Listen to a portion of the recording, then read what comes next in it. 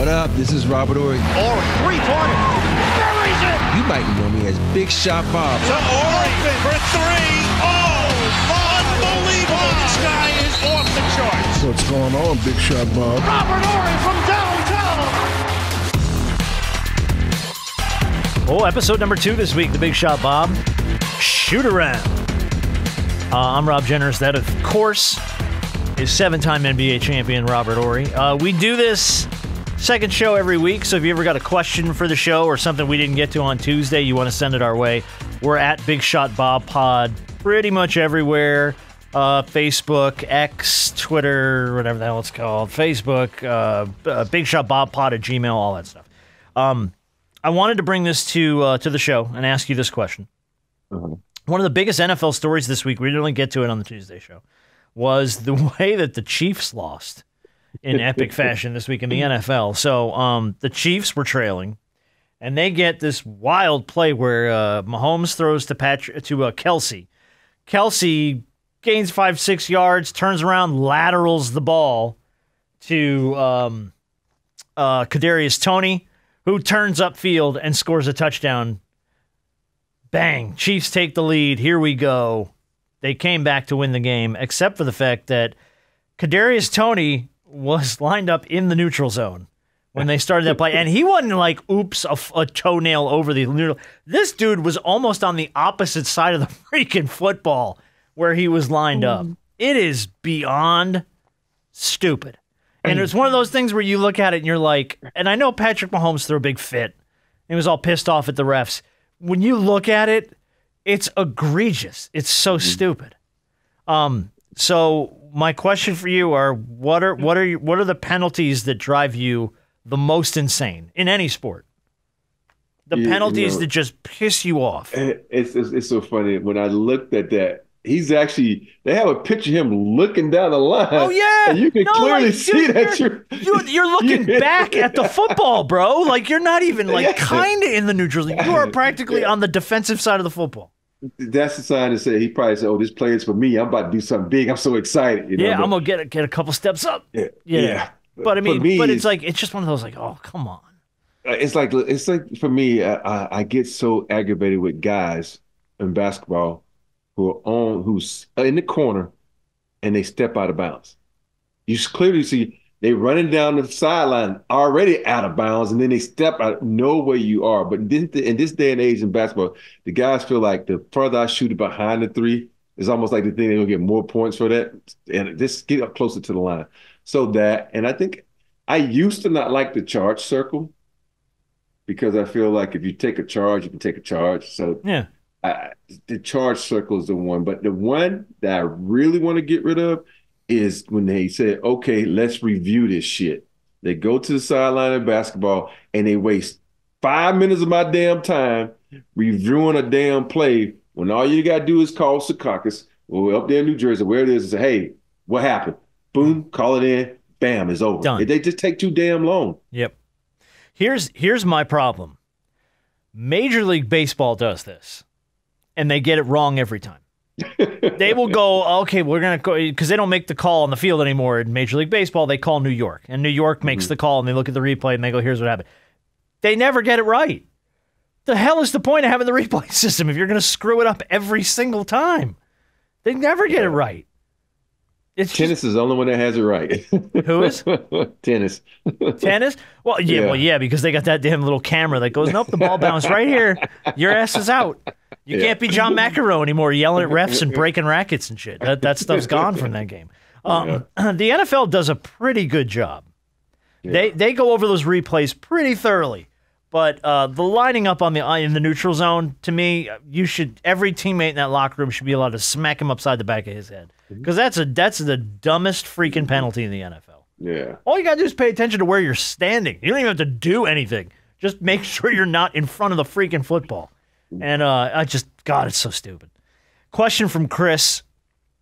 He wants to know, how long, Rob, do you think Monty can hold on in Detroit? As of this past weekend, they had lost 19 straight games. They are 2-20. Eventually, he says eventually Monty takes the hit for this, right? I don't think so because if you give someone trash and want them to make something out of it, Yeah, it's hard. Make a You gotta chicken think soup out of chicken poop, man. Good luck. yeah, it's his first year there, and so you got to give him time to get players in there and let these players mature because you got Cade Cunningham, you got all these guys you just drafted. You got to give them 2, 3 years. You know, it's almost like I hate to say this, how Philly was for a while. You know, it was trusting the process and they waited. So I think, you know, you can't just fire him because your team sucks on the first. This is not this. You gave me trash. I know I'm a hell of a coach, Yep. but I can't make lemonade out of shit. You know what I mean? No. And but at some point, and he's been there a year. So it's like you gotta give him God. How many seasons do you let him go? Even with a shit roster. I say 4. Okay. But hey, I'm a cheap ass. How long is this contract? I think it was like 6 or 7 years or something, wasn't it? I ain't paying 2 people to do the same job for a shitty ass team. Yeah, I want to say it was like 6 years almost. And I don't know. I got to go back and look. 6 years. Whatever his contract is, you just let him ride it out. I let him ride it out. Okay. But also, you got as an owner, you have to look at yourself too. You got to say, hey, I didn't give him the. Yeah. You can't blame the coach all the time. You got to say, hey, I'm going to GM. Hey, dude, you better do some magic. Give me some players for my coach. I like my coach. Right. But your seat is you're on the hot seat. 19 straight though. Yeah. Oh, and the Spurs ain't too far behind though. No, they're really not. You know, but God bless, man. He's got it tough. Question from Tito. I am a Dodgers fan, so I had the pleasure of seeing my team pick up some studs over the last few years, including Shohei Ohtani recently. But not every team gets the big free agency win. Who's the coolest player your team has signed or traded for? Like I guess a team that you're a fan of. So who are your teams? We know you're a Mets fan. I'm about to say Clyde. Clyde, okay. I was a part of that big trade. You were there for that though. That counts because you played for the team. Yeah. I don't have anybody else that's like wow. I think for me it goes back to the jersey in the corner over there when I was a big Gary Carter fan, and then he got traded from the Expos to the Mets. And I was like, yeah, Mets. They got this young pitcher named Gooden. They got a guy who likes to eat strawberries on Sports Illustrated. Darryl Strawberry. I'm like, shit, I'm a Mets fan now. So yeah. Okay. I was in Miami from 1996 to 2006. So I was working for the radio station in Miami, doing promotion for the Miami Heat, who were not really that good. They had a young kid named Dwayne Wade that they thought was going to be something.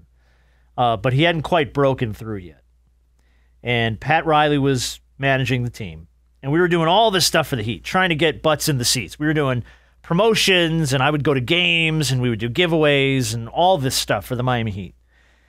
And then they get Shaquille O'Neal from the Los Angeles Lakers in 2004. And that city went sideways. That city went absolutely sideways. We had to go do all this promotional stuff for the 2006 finals. They came back to Miami losing 0-2 to the Mavericks and ran off 4 straight. Dwayne Wade went nuts in game 3. And that place was, and Shaq was still Shaq. And it was Shaq in Miami. And we went nuts. That was insanity. And I was never a huge Miami Heat fan. But when you live in a city for as long as you do and you're that entrenched with a franchise, like you do all this stuff for them, and then all of a sudden they go out and they score Shaquille O'Neal in a trade. Holy shit. The city was on fire. The city was totally on fire. It was so weird because Shaq asked me, I don't know if he even remember, he asked me to come down to Miami. And it was right after the 2005 season. I just had a good season with the Spurs and I was free agent. He said, you want to come to Miami? I looked at my first wife. She looked at me. She says, fuck no, you ain't going to Miami. Oh, no. I was like, yeah, this is the first time I ever had friends call me up like, dude, we going to Miami? I'm like, fuck no, I ain't going to Miami, man. No. Like, you gonna stay in San Antonio? I'm like, yeah. I'll be like, man, I think you can run it back. Man, you should go to Miami. Did you want to go? I thought about it, but then you know what scared me off? Is Pat Riley has all these rules and you have to have this % body fat. Oh yeah.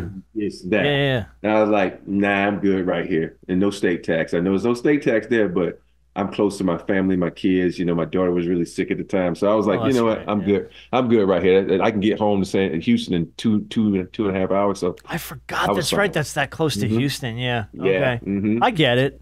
But God, that had to be appealing. I was tempted. That had to be appealing because, Yeah. and again, I don't think anybody knew when Shaq got to Miami Yeah. that Dwayne Wade was really gonna be what he became. I mean, I really believe, I think for most people, and I think we saw it after the 2005 season. I think they went to the Eastern Conference Finals and lost to the Pistons, I believe. Right. But I don't think, I think really it was game 3 of the NBA Finals in 2006 that was kind of Dwayne Wade's national kind of coming out party. Like that's when everybody went, oh my God, this guy's freaking insane. And he had a great season that year, but I think that was really the game where he just put the whole thing on his back and said, let's go. We're going to blow this whole thing up. But yeah, Shaq coming to Miami was the biggest one I got to see. That was a pretty cool one. Complex Magazine had a list of the top 25 most entertaining sports media personalities. We did not make the list. Son of a... Say what? I know, that's what I said. I was like, we got 5 listeners. What is this shit about? Can you pull any of the top 10 most entertaining sports media personalities? It's not when you, but it's how. That's my favorite. I had to say, Stephen A. is probably on there because he yells so damn. Yeah, he's much. number 2. Yeah. And the next guy who yelled just as much as him is what's the dude that used to be a punter, McAfee? Oh, Pat McAfee. Yeah, he's number 4. Yeah. Charles is number 3. Shaq. Number 5. You just missed a number 1 as first top 5. Is Kenny on there? No, Kenny didn't make the top 10. He might be on the list. Actually, I don't think he was in the top 25. Neither was Ernie. I was going to say Ernie next. Yeah, Ernie didn't make it either. Is Jalen Rose on there? No, Jalen Rose didn't make the list either. What about the guys for what's the show with the I can't think of his name now. Older, it's a black guy and a white guy. They do that show. And he waves a Canadian flag at the end of the show. Oh, bald-head black guy. It's not First Things First. Pardon the interruption. Pardon the interruption. Yeah. Yeah. No, it's not Wilbon or. Not Wilbon? No, Michael Wilbon didn't make it. Or Kornheiser. What about the one that Luke about to say? One that LeBron hates. Who's LeBron hate? Used to be with Shannon Sharp in this show. Oh, Skip. Skip Skip was number 11. He didn't make the top 10. Uncle Shannon, by the way, number 1. How? Shannon Sharp. Yeah, he's number 1. Number 1 on the list. I thought Stephen A. would be number 1. No, yes, Uncle Shannon's number. Cameron and Mace, number 6. They got a show? I guess so. I didn't even have any idea about that. Number 7 was Gilbert. So Gilbert's making a little hay. JJ Redick, number 8. JJ, JJ's come on. He's making a little noise for himself. Yeah, I know, but I'm not a huge JJ guy. Yeah. Michael Irvin, number 9. Michael Irvin's entertaining. Yes, he's funny. And Mina Kimes was number 10. She does a lot of NFL, ESPN stuff. She's an ESPN personality. Was that? She the one with the black hair? Yes. Okay. Yeah, I think it's what you're talking about. Yeah, Mina Kimes. She's entertaining. So none of the guys from Fox made it from Fox? No, man. Like some of I think Nick Wright was on that list from First Things First. Skip was number 11. I guess Michael Irvin counts because he's doing a little more Undisputed now. Richard Sherman didn't quite make it, but no. Did Richard Jefferson make it? He's trying to blow up. Richard Jefferson's on the list. He wasn't in the top 10, but I forget where he fell in, but he was on the list. Yeah, but it's Complex Magazine that put it out. If you're interested in checking it out and letting us know, hit us up on social or whatever if there's somebody that you really enjoy that didn't make that list. Because I think there's a lot other notables. I feel like they had to just throw one woman in the top 10 to make it just to make it fair. Sexist. Kay Adams was number 24. From NFL Network, who's beautiful. Joy Taylor came in at 22. The Kelsey brothers came in at 21. Okay. Perk was 20. Taylor Rooks, B-Dog's girl, at 18. Draymond Green was at 13. Oh, yeah? And I was like, yeah, I forget. He's got his podcast, and he does all that stuff for the volume. So, yeah, good for Draymond. Yeah. Question from Jerry. Everyone, including Jenners on Twitter, I don't know why he's coming at me, is trying to convince me that Rick and Morty is one of the greatest shows out there. It is. He writes, I don't get it. I've tried, and I just don't get it. Is there something that everyone loves that you guys don't get? It's a tough question, but I'm trying. I can give you one. Give me yours first. Mine is Game of Thrones. I've watched a little of it. Maybe I haven't put forth the full investment that it requires. Yeah. It requires a lot. I could never. I had a hard time following families and all the people in the families and the relations to each other. And it's like, I understand that I'm into a lot of nerdy shit that you have to spend time on. So I get that. I just never fell into that whole thing with Game of Thrones. See, with Game of Thrones, people yell at me. They're like, you don't even know. You got to go watch it. And I'm like, oh, God, I've tried. You can't be doing anything else when you watch Game of Thrones. Because if you turn your head and come back, like, what the fuck happened? What just happened? Who is this person? Yeah. Why are they naked? Yeah. It's just like, it's everything. Why does he have a dragon? Where did this come from? It's just, I know. I don't know. Like, I think there's just an investment there that I have not been willing to make. For me, it was Better Call Saul. I tried to watch Better Call Saul, yeah. That's all. Yeah, I tried to watch it, and I tried to watch it. I think, did you like Breaking Bad? Yes, I like Breaking Bad. I didn't like, it took me, this is going to be weird. I love Breaking Bad, but I haven't seen the final 2 episodes. I just haven't watched them. I just haven't. It sort of ends on a weird note. I loved Breaking Bad. Better Call Saul, I want to say the first 2 seasons are a really slow burn. Yeah. Like it's not until season 3 where it starts to kind of catch up to Breaking Bad, where it gets really good and interesting. Okay. But I tried. It is, once you get past the first 2 seasons, I don't really think they touch Breaking Bad in any way. So it's a whole separate thing, and you're just like, God, I don't know about this. Once it gets through that, and it gets into, and then all of a sudden, Gus Fring starts showing up, and the Salamancas start showing up, and then it starts to cross over into Breaking Bad. Then it gets really freaking good. Okay. But the first 2 seasons, man, they are they're a slow cook for me. And then flip that question. What's something that you love that not everybody does? And I can give you mine if you need an example. Something you just love and everyone's like, eh. You know what? A lot of people didn't like the one on Disney with It could be anything. It doesn't have to be a show. Anything that you love that people are like, eh. Oh. Well, there's a lot of things when it comes to that. Because I can give you one. I can give you. Give me yours. Mine is white chocolate. I freaking love, not the basketball player, the actual food. I love white chocolate. I don't know why. I think it just reminds me of being a kid because we would get it very infrequently. And it's just freaking so good. And I had a piece of white chocolate yesterday, and I was 8 years old again. I was just like, oh, this is good. And people are like, how do you eat that shit? I'm like, what are you talking about? It's freaking delicious. My sister loves black licorice. Ugh. And that shit makes me want to puke. The scent of it, just the thought of it, I could smell it. I hate licorice. And I'm like, ugh. Yeah. I'll eat red vines. I love red licorice, cherry licorice. Give me a Twizzler. It has no flavor. It's just wax. I'm like, what are you just eating? But wax? I like those. That doesn't bother me. Black licorice?